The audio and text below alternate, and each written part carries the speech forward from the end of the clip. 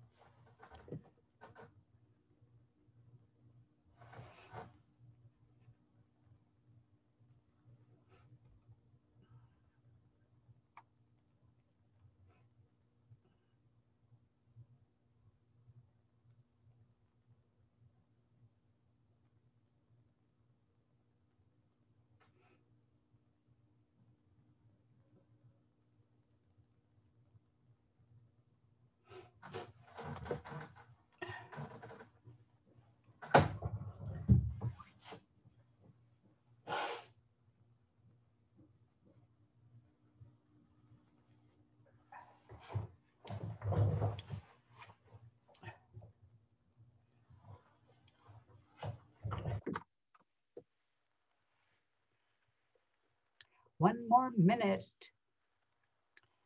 and we will start.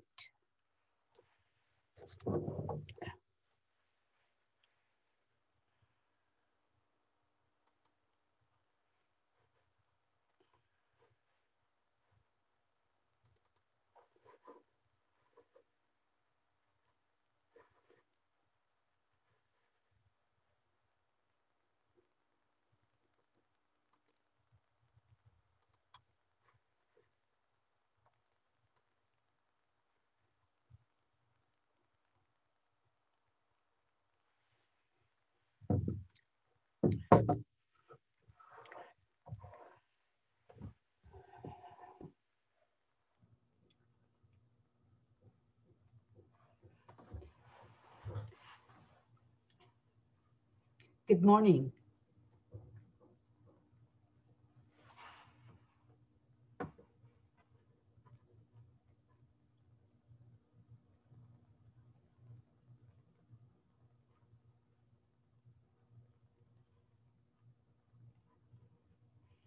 Good morning. Welcome and thank you for joining us today. I'm Maria Acosta and I'm your presenter for this course, COVID-19 Success and Recovery Tools. Tools that will help you survive and perhaps even thrive through this pandemic. Best Business Practices for Financing and Accounting is hosted by Berkeley Strategy Advisors, partnered with the City of Sacramento.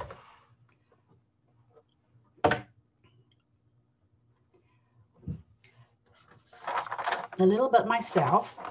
As I said, I am Maria Acosta, and with all this experience that I'm going to share with you today, provides me with the knowledge, abilities to work and assist small, medium, and large businesses in their development and growth, especially in this state of the times, and we're experiencing low down economics. So this is very important information to share and to see if we can all make it through this pandemic. I have over 35 years experience in business economic development with emphasis in financing. I have a commercial lending experience, underwriting, and bank branch manager as well. Shortly thereafter, I joined the federal government, where I obtained the highest civilian grade level in the federal government. Two of my most favorite positions were the district director of the U.S. Small Business Administration in LA District, also working for the U.S. Department of Commerce, also as a director, an area director for the Los Angeles District. When I left and I retired from the federal government after 20 some years, I joined the lecture route with USC, and I lectured on accounting and financing best practices at an entrepreneurial graduate program. Presently and currently, I'm with California Manufacturing Technology Consulting Companies, and they are funded and partnered with the U.S. Department of Commerce as well as the state of California to assist manufacturers throughout the state of California to maintain their competitiveness nationwide. And that's what I have been consulting with these past few months and years. Thank you. So I think that with this experience, we can tackle some of these tools that we're going to talk about today, and perhaps you could utilize some of them for your survival during this time.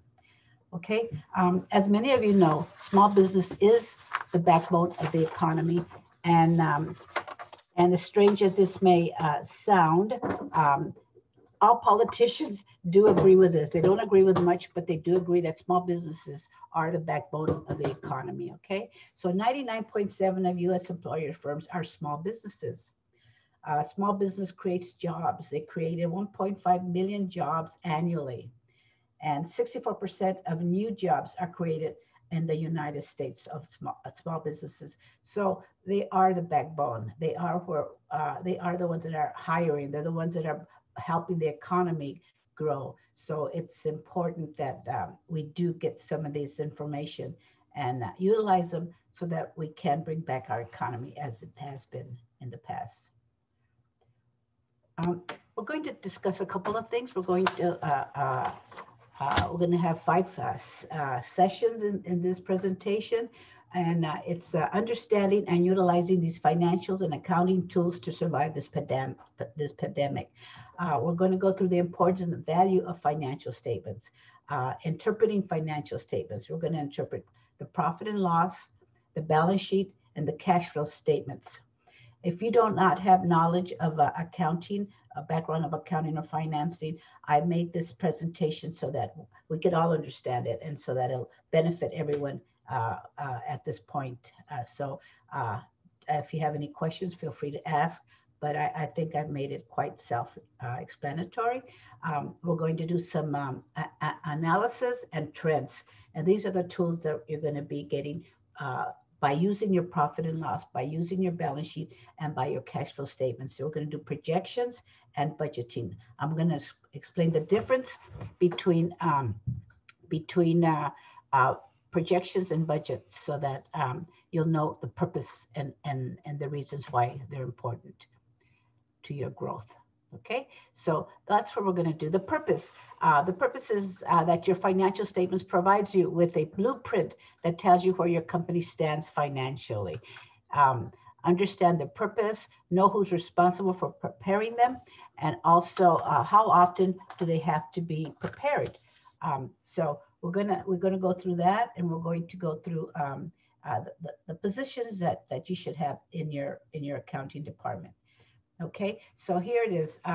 These are the positions that are responsible for providing the numbers as well as managing the money. Though many companies won't have the resources to hire a chief financial officer or an accountant in the beginning, you'll be able to, you're probably going to be doing all three of them in the onset of your business. But it's important to know that you are, and they have to be, you will have to be wearing multiple hats because all these functions need to be covered to arrive at your financial statements appropriately and accurately. Especially if you're ever going to want to get some money and borrow money from the government. I mean, from your lender, or even getting some of this money that's out from the government, the SBA. So all these documents and tools will be important because they will be asked of you to prepare and present to them.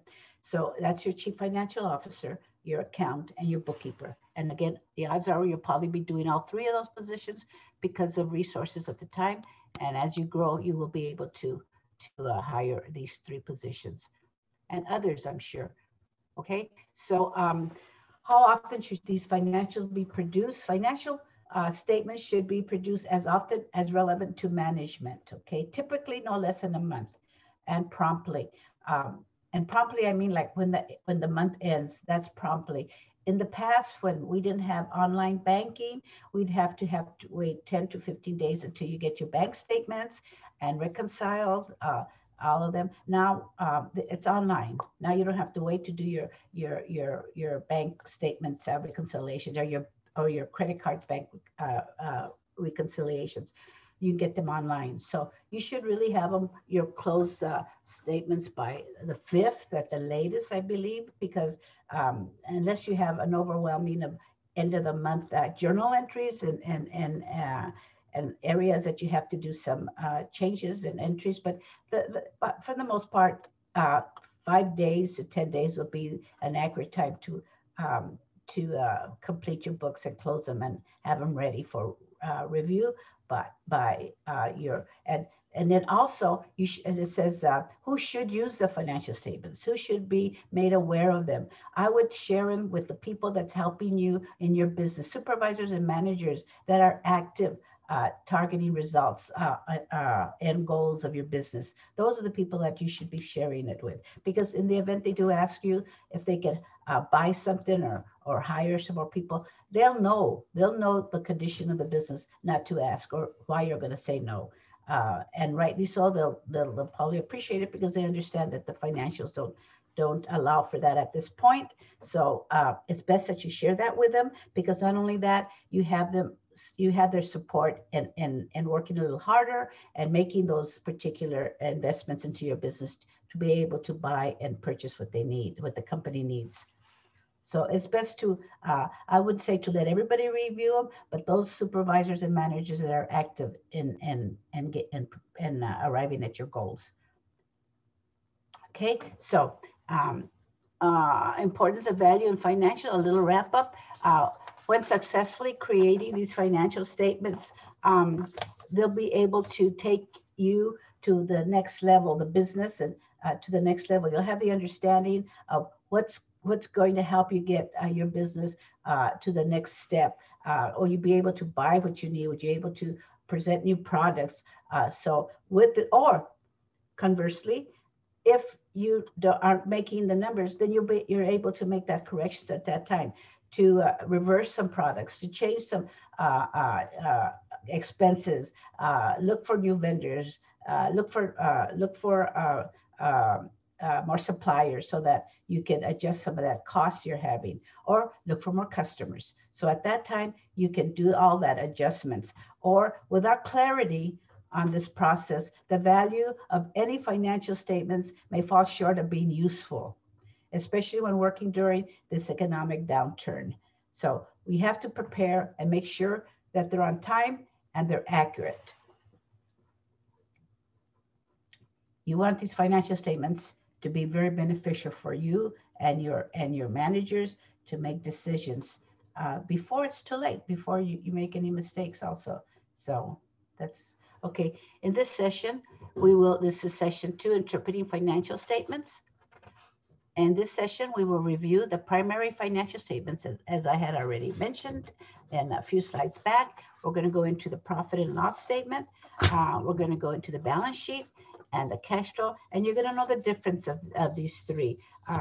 Many of us don't really review them, know them, or have any knowledge of them. But it's important, if you are running a business, it's important that you do understand them and know what, mostly understand them, but know the purpose of them, so that you know where to get what information. If you're looking for how much money did I bring in from a particular product, then you're going to go to the profit and loss statement. If you want to know how much money and how much assets your company has, then you're going to go to the balance sheet. Then if you want more detailed information as to where your money went and where your money's coming from, you go to your cash flow statement. Because cash flow statement is on time, it's real time. So cash flow statements are probably one of the most important documents of these three. While all three are important, but the cash flow statement is something that it's on time, and you'll be able to get information immediately, more closer to actual time. As opposed to the profit and the balance sheet, it's all condensed. So it's not going to give you individual information like a cash flow statement does. The cash flow statement also has been more and more popular with lenders. Are asking for this document only because it's real time, and it tells you exactly where your money's coming from and exactly where it's going. It's more detail, and that's what the banks want to see, is more detail right now at this time, so they can see your payback ability. So this particular is very important to get information more of your business and how your business is going. And we'll talk more about that. Okay, so we're going to talk about the profit and loss statement. Okay, the profit and loss statements, it's also called the profit and loss. It's also called statement of income or statement of operation. But for most part, people call it the P&L. It represents a summary of revenue and expenses, losses and net profit or loss of business during a specific period of time. Again, it's a specific period of time. Your profit and loss statement is for a 12-month period, as opposed to the balance sheet. The balance sheet is forever. It goes on because it has your cash, your inventory, your assets, your liabilities, and your equity, and all that is all this continues on as long as you have your business. That the balance sheet changes, but it doesn't end at a period of time. Your profit and loss statement ends at your end of your fiscal year, calendar year. So it'll give you 1 month, 2 months, 3 years. I'll give you a total of 12 months. But it's not to say you can't use that information to carry over to the next year for comparisons. That's really good for comparisons and see how you did for that year. So just remember that it's for a period of time, typically a month, a quarter of a year, like I say, And the following accounts are part of the statement. Your revenues include all sales, costs of goods. They involve measuring the increase or decrease of value of inventory, which correlates with sales revenue. In other words, you're going to get sales that come in, and then that's your revenue, your sales, and then you put cost of goods. Everything you paid for those goods and services will follow that. We're going to show you an outline right now. So you're going to have your sales, and you're going to have your cost of goods minus, because you're going to pay more. You're going to pay less. You should be paying less for your cost of goods than what money's coming in, because you're going to price your product a lot higher than what you just bought it for. That's the purpose of being in business. So gross profit margin is the difference of sales minus cost of goods. That's what we just talked about. The cost of goods minus your revenues. That's going to be your gross profit margin. Then you have all expenses. You have all expenses, operating and administrative expenses. So if you take that away from your gross margin profit, then you're going to get a net profit. A net profit or a net loss, and hopefully it's a net profit. Is the difference of gross profit margin minus your expenses. So again, that is your profit and loss statement, and this is a format of it's not too detailed.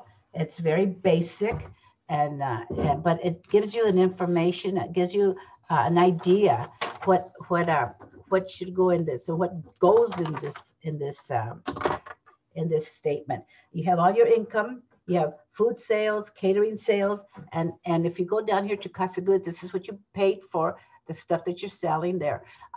So cost of goods, it should be you should have food purchase just like you have there, because what you paid will come in there. You'll be putting it in there, but what comes in, the money that comes in, it'll come through this area of your financial statement. So if you show $1,000 there and you show 500, well, at least you have 50% more of profit. So of these two, so you have to identify all your products individually and identify all your products down here individually, so you can compare each one of them and be able to know what's going and what's not going, what's costing too much, what adjustments do I have to make. So this is what's going to help you make those determinations. Okay, so then you have your total cost of goods. So you could add a heck of a lot more here, because these are just an examples. You might have beverages, you might have desserts or pastries. So you can add all that in this area and columns. Okay, then you have your gross profit. So from there you go through expenses, and again, these are only so small ideas here, but they could be more. You could have repairs and maintenance, supplies, etc. There could be a lot more information here, because you normally do have more expenses to include here: postage, office supplies, and equipment, travel. So all that will come here, utilities and other expenses. So your total expenses less your gross profit will give you net income or loss or profit. And hopefully, again, it's profit. That's what we're in business for, to make a profit. Okay, so this is going to be your balance sheet. Okay, this is also a very important document. The balance sheet is a reflection of the net book value. And the net book value, it's because it has your owner equity here. That's your net worth value of your business. And so the report shows assets totals with liabilities and equity combined to equal the same amount. That's why they call it the balance sheet. And I'm going to give you an example of one right now. Again, it'll be a basic one, but something for you to understand it. It includes the following accounts: current assets that will generally convert to cash within 12 months. It's like your income, inventory, any of those that will convert to cash in 12 months will be considered current assets. Fixed assets, such as property, equipment, and investments that have a projected useful life greater than 1 year, because you're not going to pay it off in 1 year. So it's fixed assets will stay there. And occasionally you're going to have to put them into your current assets, so that because you're going to be paying those off within a year. current liabilities are due for settlement within 12 months, something you're going to pay in 12 months. Okay. This is something that's going to be converted to cash in 12 months. And this is current liabilities that are due for settlement within 12 months. Your long-term liabilities would be like your fixed assets that you're paying that are due for settlement beyond 12 months. So these are the ones, like for instance, if you buy a piece of equipment that costs you $10,000, well, you have to divide that by 12. Of course, you have to have depreciation and everything else. But to make it simple, you divide that by 12 and you have an entry in your current liabilities because you're going to pay this in 12 months. Part of this will be paid off in 12 months. So of course, this balance here will decrease that amount that you put into current, and eventually it'll decrease it completely. And of course, you have your owner equity that comprises of invested capital, the cumulative net profit or loss sustained since its inception. Now, the way that works out is I'm going to show you. There's a retained earning area in this statement here, and it's down here retained earnings. Okay, here is 27,990. Now, that's retained earnings that in your balance and in your here. Let's see. Okay. Anything that you lost here or gained here in your financial statement, say it was 12,000, just make a point up here. Okay, so it goes automatically into your balance sheet right here. It goes thrown in there. So as you gain money every month, as you lose money every month, it generates here. That's why they say total equity capital, okay, your equity. So you have your common stock, you have your retained earnings, and then it tells you total equity capital. This is what your company looks at this point. So you have your current assets, then you have your property, equipment, and less accumulative depreciation, net fixed assets, and then you have total assets. If you notice, it's total assets 100,000, 17,250, and 17,250. It balances. That's why it's called the balance sheet. So it has to balance. And many banks, if you bring in your financials to them, they'll ask you, do they balance? So you have to, make sure it balances. Sometimes there's a figure out or something that didn't go right, and it should balance, because if you're using a software, it would automatically tell you your statements are not in balance, and they'll tell you to, what to do. They look for sometimes even some software even identifies where that area of concern is, so that you can go back and make that adjustment. So remember, total assets and total liability capital has to balance to be called a balance sheet. So in your current liabilities, you have your notes payable, current portion of your long-term debt. That's what I told you, that your long-term debt, if you buy a 10,000 piece of equipment, well, 1/12 of that, you throw it into current portion, and that's what you're going to pay. So that's what you owe there.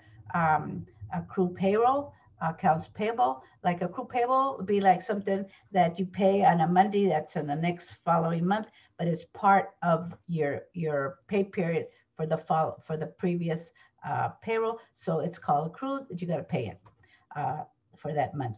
Accounts payable. This is all the accounts payable that's outstanding. Income tax payable. And let's go back here to, we said accounts receivable. Also, this is important because you're showing that this is a current asset, accounts receivable, that someone owes, your customers owe you $28,700.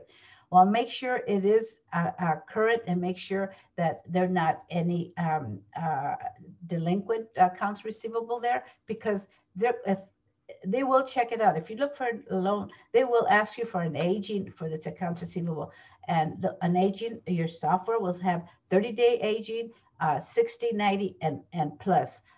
Anything over 60, I would start looking at 90. I would really start thinking whether I should be, putting them into collection and trying to get a quarter or 50 cents to the dollar, than to just inflate your accounts receivable, and they're not true to what you have. So this gives you a false security that you have 28, when actually you might only have 15 on 30, or maybe even 60 days also. So make sure that you review this, have them reviewed so that you do have up-to-date information on your accounts receivable, so that you will feel this is what I can count on. When you do your cash flow, you're going to need this information. You're going to see, are these really accurate figures? So make sure that you know exactly what's in there. 30, 60, and 90. Anything over than that, I would start, thinking of putting them into collection. Okay, you have your cash, and you have your total liabilities and your common stock. So again, you have your total assets of 117. 117 equals. That's good. Okay, so we're happy with that. As long as they balance, everybody's happy. I'm happy. So let's see, the statement of cash flow. While the P&L is considered by many to be the most critical, crucial management tools, because it reveals the ability of business to generate profit or loss, if that's the case. But most likely, we want to generate profit. The statement of cash flow is utilized by most businesses as their Bible. And again, as I said, it is an important tool. The cash flow statement differs from the P&L, primarily from adding assumptions about when the income will be received and payments made. So remember, while it does say assumptions, it could even be, but they have to be practical. They cannot just be loose assumptions.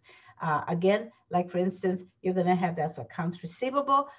You're going to say, okay, I have 30, 60, and 90-day accounts receivable. I have maybe 10,000 in 30 days. I have 20 and 60, and I have 30 and 90. So really assuming which one were you going to really put into your cash flow that you're going to really count on. Those 30 days will be coming in, and part of your 60 days, depending how frequent your customers are paying you. So you got to take that into consideration when you start making this cash flow statement, that what is really going to come in. So it includes cash on hand, which is your bank account, cash received from sales of goods and services or collections of receivables. Again, make sure they're current. Make sure they're not stale receivables, because if they're stale, they're not going to help you with your cash flow. Your cash flow will not be true to what you want it to look like. Infusion of cash from loans or credit lines, sales or assets. Because if you sell a piece of equipment, then of course there will be an infusion of cash. Cash obligations for pay down of loans. Loans that you're going to be paying, purchases, and reserves. This is something that if you're going to buy a piece of equipment, then it should be there in your cash flow. Okay, cash intended for owners' distribution if they have stock options. So making a statement is like I say, it's a timely thing. It's actual time, and it should be done. Especially right now, it should be done at least every week to 2 weeks. People are doing it every week right now. I know some clients that are doing it every week, so that because they don't know exactly what's going on with their business. They're losing customers, they're losing vendors, they're switching product, inventing new products, dropping products. So all their supply chain has completely been disrupted during this time. So all this has to take into consideration when making your cash flow statement. Okay, a company can be profitable but unable to generate sufficient cash flow to operate at that time. Okay, meaning that again, you can have all this cash looking that is coming in, but it's not coming in, especially to pay your bills at that time. So it will be coming in later on. It could be, but at that time, it's not covering it. So that's what it says. A company can be profitable, but unable to generate sufficient cash flow to operate at that time. The cash flow statement is a tool that provides information for effective cash management. That's, again, I know a lot of managers right now, owners that are, and this is really for this year that I've noticed a lot of my clients are asking for a weekly. Before it was maybe 15 days, maybe 10, but 15 to 30-day cash flow statement. But now, because of this disruption in this economy due to this pandemic, they're requesting it a lot more frequent for purposes of managing their cash and their operation. Without this, they really are not. They're working on a prayer and a wing, and it should be something more definite. Receivables and payables are crucial for cash flow, as I mentioned, in order to meet the projected cash flow. They're crucial because, again, you need to have the appropriate and the accurate count of your payables and your receivables. The statement of cash flow details where cash resources come from and how they are being used. It provides more valuable information about liquidity than can be obtained from a balance sheet and an income statement. Again, because the cash flow is going to be more detailed. It's going to be, actually, it's going to show you, I'm getting this from this accounts receivable, and I'm paying this because this is what we owe right now. I'm going to pay this in 2 weeks or 1 week. It's not saying this is the end of the month and this is what I have. But those are the financial statements, your balance sheet and your financial statement. It's just saying, this is it. This is the end of the month. It's history already. But cash flow is something that you're working immediately with. So keep that in mind. And I'm going to show you right now a simplified example of a statement of cash flow that I want you to look at and take a peek at it. Again, it's a very, it's not very sophisticated. It's a very basic one, but it gives you the idea of what should be included in this statement. So we have, again, don't forget, cash flow in and cash flow out. That's what this statement is about. What am I going to pay? And what am I going to get in? So we have collections from customers. Again, this is your accounts receivable right here. Okay. Accounts receivable. Payments to suppliers, like all your vendors. So this is what you're going to pay for that period of time. Down the bottom here says end of year. It should not be end of year. It should be, this could be a spreadsheet that has all the months, and then at the end of the year, here you're at.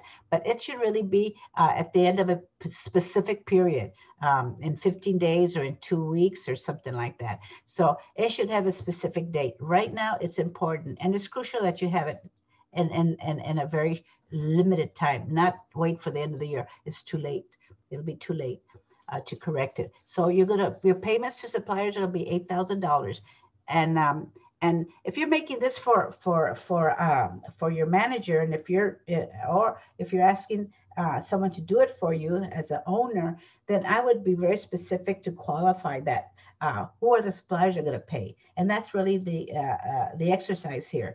When you present this cash flow to somebody, then you're going to have your notes. That $8,000 consists of Edison, rent, car repairs, so-and-so vendor, company, so all that stuff should be put on that as a detail. So you'll know where your money's going, not that just plain 8,000, but it should have a list of what you're paying. Also, the collection should have a list of where that money's coming from, so that you could see that. So if you're having your accountant, your bookkeeper do this, they should give you a detailed information on where those figures are coming from. Payments to employees, $3,000. That's your payroll. Net cash from operating activities will be $8,000. Okay, so after all that, you have 8,000. That's cool. Here we go. Cash flows from investing activities. So the company bought a piece of equipment for $6,000. They apparently they purchased.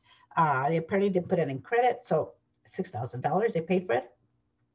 Net cash for invested activities, and it is an investment. They bought an equipment. It is a piece of asset. Assets are investment. $6,000. Okay, so cash flows from financing activities, borrowing from creditors. They borrowed $2,000 from a creditor, and issued stock $1,000, and payments of dividends $2,000. So they borrowed some money. They issued some stock and payments of dividends. Okay, so net from financing activities is $1,000. So if you see the summary in the bottom of this slide, you see increase of $3,000.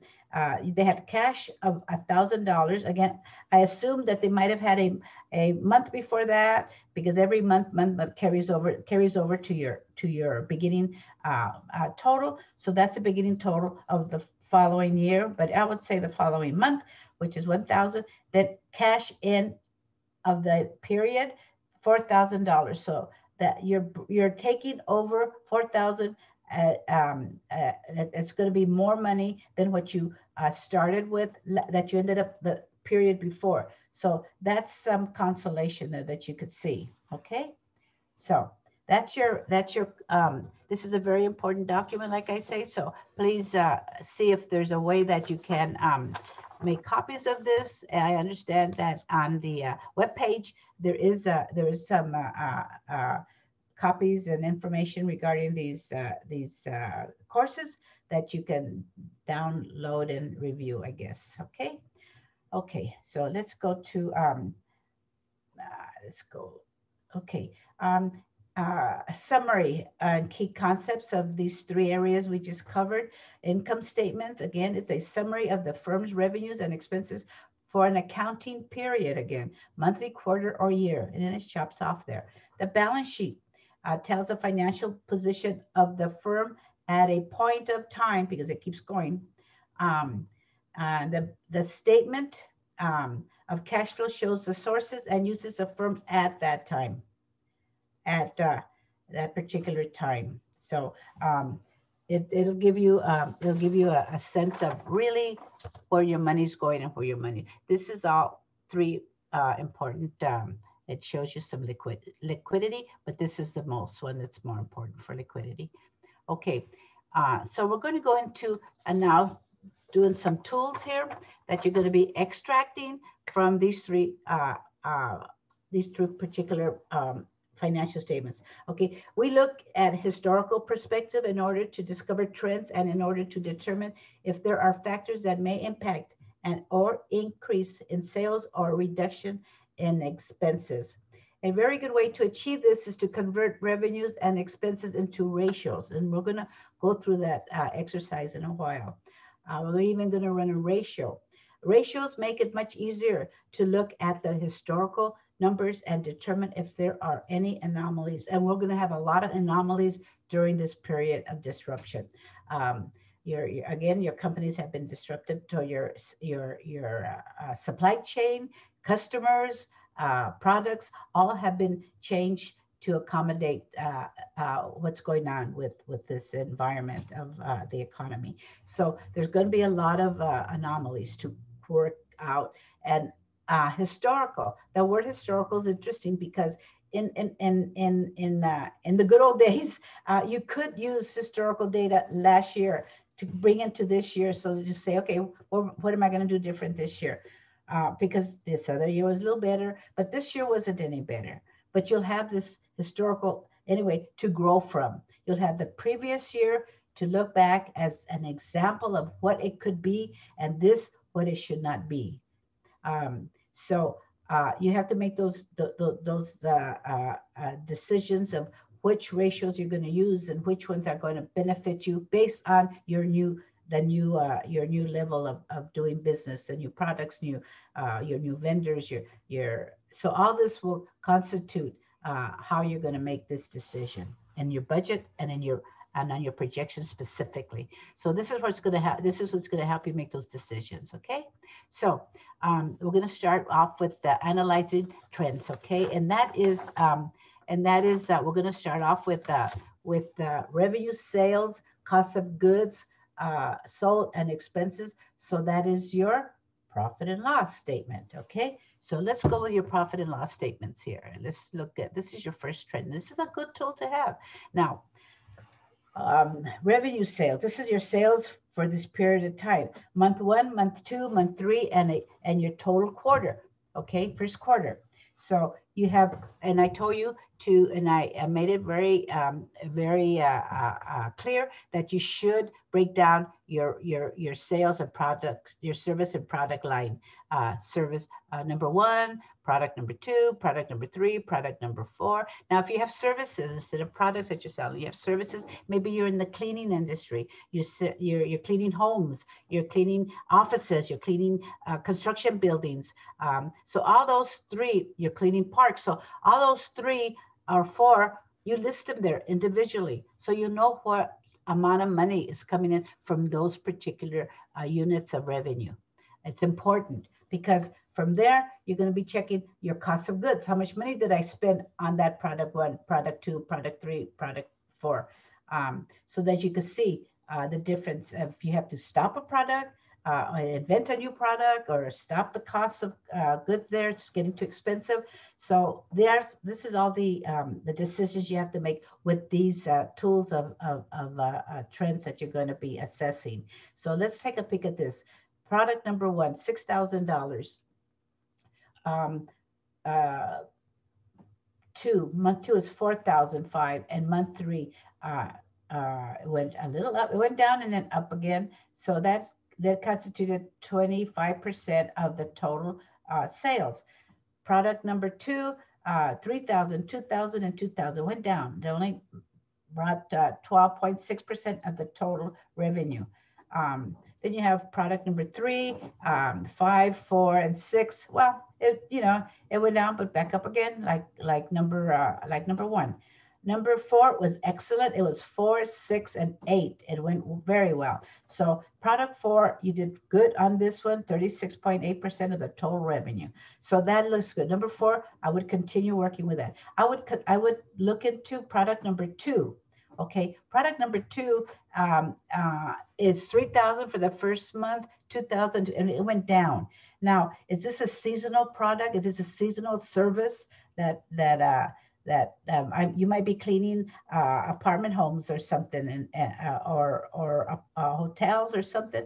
Well, they might be seasonal. Summertime, you're not going to get that much services or products. So it could be some summer wear that was being sold during the winter months, or vice versa. So this has to be looked at as to why did it only bring up 12% as opposed to the others got 25, 25, and 36. That's a big chunk. That's a good chunk of your revenues. But that 12% needs to be looked at and to see if there's some problems with that product. Maybe instead of injecting money for that product, drop it and put it into another product that goes faster and is bringing you better revenues. So this is something that you have to make the assessment. This is the tool that you have to work with, these trends, okay, and assessments. It's important to discuss them and go over them with your production managers and your managers, your supervisors and managers. Okay, this is it. So this is cost of goods again. Now we were talking about cost of goods and the sales of this. So you could see what percentage of cost of goods for the first month, the second month, and third month. Okay, so direct labor. These are the people that are actually working in your factory, preparing the product, or cleaning services if you're doing that. So this is your direct labor. Those are the people that are working on your sales revenues. Okay, so you have 2,000, 4,000, 5,000. It went up a little there every month, and I would wonder why. Maybe you got more products in, maybe you got more purchase orders, and that was the reason. And that's what I would look at. That's all I would look at, is why did it go up, up, and up again? Was it because of more purchase orders? And it could be. Okay, material, let's take a peek at that. If they got more labor, they should have had a higher peak in their material. So it did. It would start at 3, 6, and 5. So yeah, their materials went up, meaning that they got more purchase orders. So their direct labor went up. So that is consistent with this here. So this is something that you got to look at and see if it is consistent. If it isn't, if this is the flip-flop, then why did we bring more people but we didn't order much more stuff? Maybe you didn't need to order stuff. Maybe you already had it in inventory. So that's why it didn't go up. So that's something for you to think about also. Overhead, 1,000, 1,009. Okay, overhead was not too high. It didn't go too, it went low. for some reason, but that's good. It's always good to have your costs go lower, but I would look into why also, just to see why this one's so high. This one was so high and then went down. All right. Okay. So now we're going to go to assessing trends and expenses. Now these are expenses. Payroll. Again, 3 and 4. This has nothing to do with cost of goods. This is for your administrative employees. Okay. Outside services, supplies. Okay, supplies. It was okay. It was 1,000, 1,009. It stayed very equal. And the rent, 1,000, 1,000. Rent is constant. It hardly changes anything. Utilities, 6, 7, and 5 went up a little high here. For some reason, it might have been a high summer or a high winter. But it looked pretty good. Maintenance, 12, 1, and this is what you're going to look at here.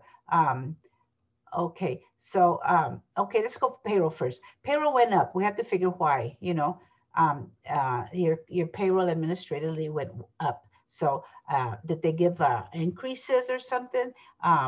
Because I don't see payroll. I don't see administrative payroll go so high because you get more purchase orders. There is a link, but not that constant here for 2 months. So I would check that out. And your other place here would be your maintenance. You have 1,200 for month 1. You have 15 for month 2, and then it took a really heavy increase there for 2005. I would check that out. I would see what maintenance, what was that cause of that steep increase? Is it the same piece of equipment being maintained and repaired? 12, 15, 25, if that's the same piece of equipment, then I would start thinking maybe we need to sell it and get a new one to eliminate the monthly repairs and maintenance on that. I would take a peek at that and see if that's the case. If it's just repair and maintenance, maybe you got to check the whole maintenance and repair objective for your equipment to see if there's anything really lingering there that needs fixing or selling or buying. Okay, so that's something for you to look at. That's how you're going to take care of your expenses so that you can come up a little higher in your position of your business right now. So then we have a summary of your P&L. Okay, this is a summary of your profit and loss. Okay, so let's go to revenues. Revenues was this is for month 1, month 2, month 3. So 21 it went down a little, month 2, and it went back to normal in 3. So so you got 61,000. Okay, so cost of goods when was first month was okay, was 48%, 7, 11, and 10. So they must have gotten more. They should have, if it went up like that, they should have had more purchase orders to justify that increase. And that's something that that you as a manager would probably know if it's justifiable. If not, then there's should be some discussion on this. Your expenses, 7, 8, and 10 went up again. I think that the salaries went up. So did they have a bigger outlay in administrative costs? So I would look into that. Why? You know, what was it? I can't imagine. Month 3, maybe there was an extra week on salaries or something. So it's something that we have to look into. But yet, bottom line, a profit of 6.8 does not look bad. Does not look bad at all. I would, as I've seen a lot of industries that profit, manufacturing products, 6.8 doesn't look bad. Okay, so what have we learned? What did we learn on that little exercise that we just did? We learned that what a trend assessment was. We checked out expenses, increases or decreasing, and why. Are there specific areas of cost that can be controlled? We talked about that piece of equipment that could be looked into and see if there's a need to replace it or sell it and buy another one. So those are decisions, and also on some of those products that were sold, were their sales dropped considerably in those months. We got to check if they were seasonal products, and if they were seasonal, then they have to readjust that so that their cost of goods don't have to increase at that time, or maybe they had them on inventory already. So these are the things you got to check out. Do you produce your products yourself, or are they outsourced? This is something that you have to check it out. Sometimes it's cheaper, sometimes it's more expensive. So if you, and also if you outsource it elsewhere outside, then you can maintain the made in America. It's something that you have to be proud of. I guess a lot of people want to maintain made in America, so they don't do outsourcing, but there's a lot of outsourcing in the United States to consider. Okay. What potential efficiency might be implemented, and we did talk about that.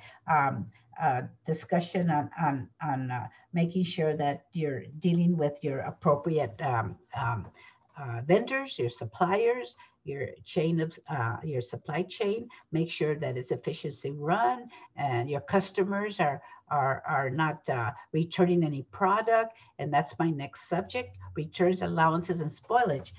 If you're in the restaurant industry, you got to be careful, because spoilage can ruin your revenue, can really hurt and diminish some of your profits there if you're not buying products that don't spoil. You got to talk, your purchasing agent that's doing the purchasing has to be aware of what they're buying, and if it's product that's moving, or is it product that's not moving, it's spoiling and it's eating into your revenues. So you have to look into that. Your allowances, returns, of course, you got to make sure if you're getting a lot of returns, then there's a problem. Is there a problem in the manufacturing of them, or in the processing of them, in the packaging of them, in shipping? So this is where you have to get the bottom line in. Why are they broken? Why are they being returned? Because those allowances that are being taken off your revenue is costly. It's costly.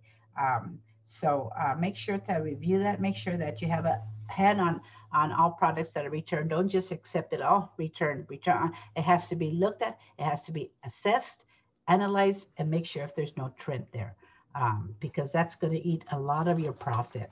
Okay. So we're going into projections. As I said, you have projections and you have budgets, okay? Financial statements provide the scoreboard that tells you where to stand, where your company is standing. And they also provide the foundation for projections, okay? Projecting into the future. When developing projections, start with goals of where you would like to see your business financially in 5 years. I wouldn't go that far out, because with this pandemic this year, I would have to see where I'm going next year, and then the following year, and maybe the extended 5 years. But it has to be the next year and the next year. It cannot be so extended for the 5 years because of the disruption in the industries right now. You'd be better off to do it yearly. Projections are the foundation for managing any companies and should be developed not as a wish, and they should be reality. Okay, they should be in full reality of where you're going and where you want your business to go, according to what's developing now. Again, your resources, your sales, your supply chain, your customers, your new vendors, all that has to be into this foundation of your decision making for your projection. You can't use what has happened in the past, because it's not people, like I say, customers are no longer there. Many of the customers you've lost, and also, of course, your sales, your supply chain has changed tremendously. Your products have probably changed. So again, you got to go with what's existing now. Okay, the difference of your projections and your projections represents an entity's financial position given one or more hypothetical assumption, and often answers what if the question. But yes, they could be loose assumptions, but again, they have to be practical. They have to be very practical for you to say, yes, this is it. Assumptions for projections would mean like I'm assuming that I'm going to get 30,000 accounts receivable for that period of time, okay? So you have to be more practical, but you can assume because you don't know if they're going to come in. You just figure they're good customers. Okay, so budget is quantified expectations for what a business wants to achieve. It is a representation of the future's financial position and cash flow that management wants the business to achieve. So this is something that a budget is different than your projections. Okay, so your projections should start with revenues. Utilizing historical and assumption data should always be a major factor in predicting future sales. Again, future sales has to be really the future because you really can't base on what we have now. So again, be realistic. Products of services, an effective method to break down projected sales value into products or services.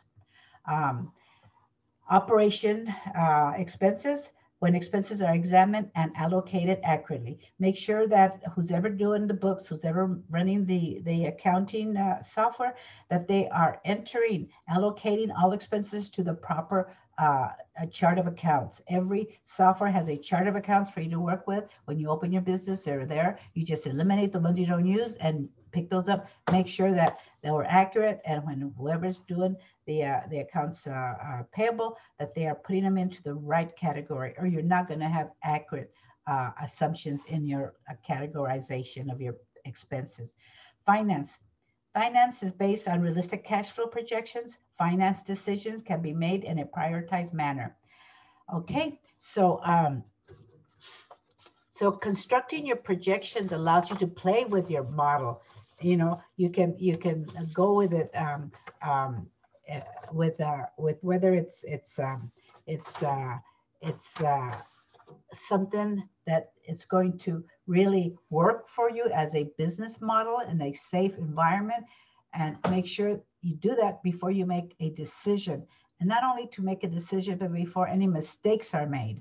So that you can correct those mistakes on this projection. You could see where it could be a mistake and change it at that time, adjust it at that time, and not wait until it's already been experienced. That is the purpose of it. Do it. And okay, so let's go to your budget. Okay, the budget is to understand that budgets are the key to make things happen in financial decisions. Recognize that budgeting provides control of revenue and expenses. Okay, it controls it, and as a cash flow doesn't control it. Cash flow just tells you what you're doing and what you're going to be paying. But budgeting does control it because you're budgeting for that particular expense and for that particular revenue. Okay, cash flow is because it's already been done. You do it, and that's what you're going to be expecting to do. But budgeting is something that flows with what the operation is doing.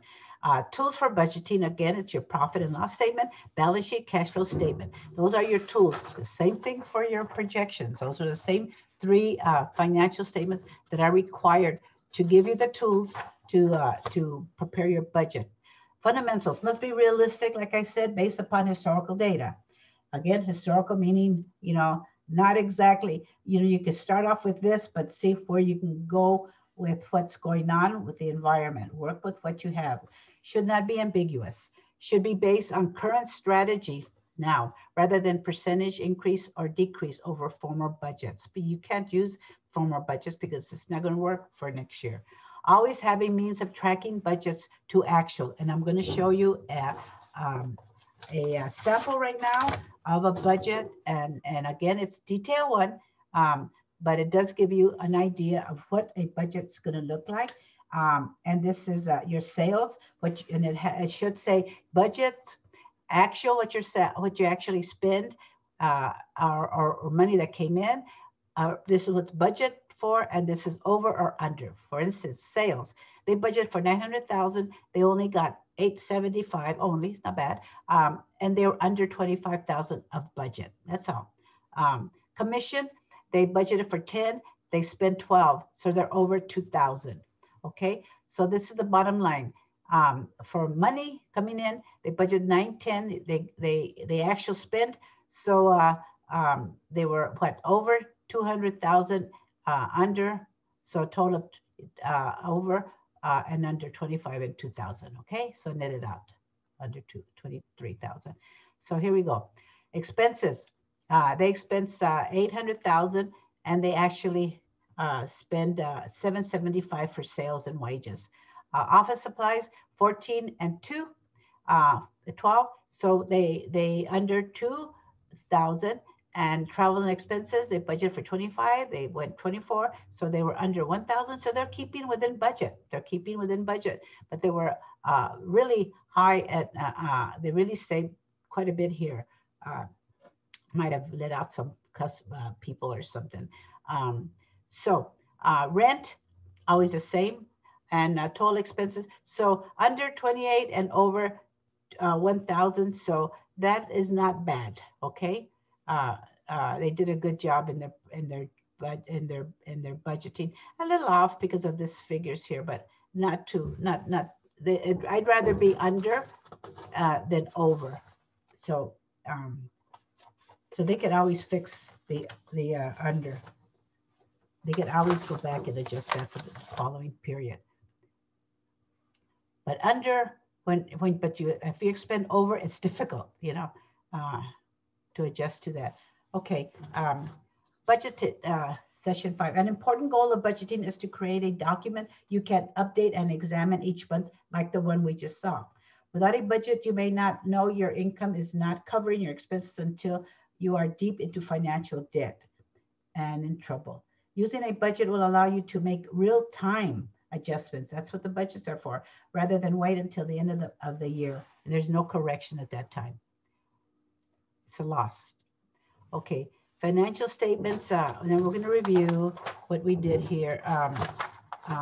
Okay, so session 3, we're going to review here financial statements such as your profit and loss, your balance sheet and cash flow, communicates the financial conditions, profitability, cash flow, and performance of your business, the liquidity of your business.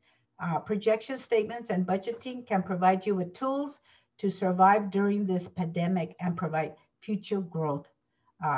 You could do a lot of your projections and budgeting with these tools to direct you to get into a better feel of your business at this point. I want to thank you and for participating in this course. I wish you continued luck.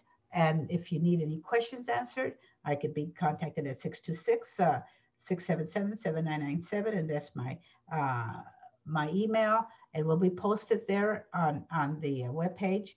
So make sure if you want to have any information, you get into Thrifty Strategy Advisors work page and look for the course that you're interested in. Thank you very much. I wish you continued success.